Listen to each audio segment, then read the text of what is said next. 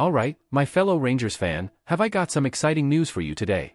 I've got some thrilling transfer news that's bound to get you buzzing. A 20-year-old winger from Bayern Munich is the latest name making waves among Rangers supporters. This situation reminds me a lot of when we brought Malik Tillman to Ibrox. Remember how Ross Wilson pulled off that brilliant deal? We got to see a top talent develop here, and even though we couldn't keep Tillman permanently, Rangers still benefited financially from his move to PSV.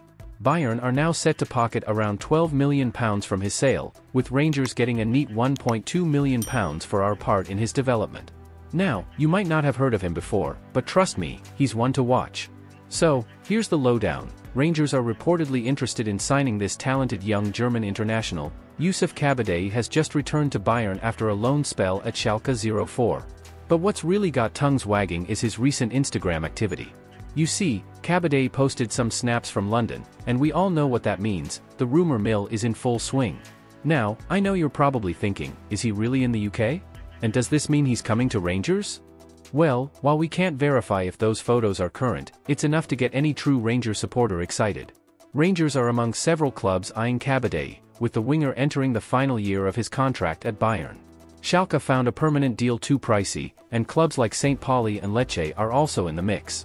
But, we all know the magic of Ibrox and what it can offer to a young player like Kabadé. Could we be seeing a similar scenario with Youssouf Kabadé? It's certainly possible. The boy's got talent, and with Nils Koppen and Philippe Clement working on rebuilding our squad, this might not be the last time you hear his name. So, stay tuned, my friend. Exciting times could be ahead for us at Ibrox. And hey, if you enjoyed this little update, don't forget to give me a like and subscribe for more exclusive Rangers news.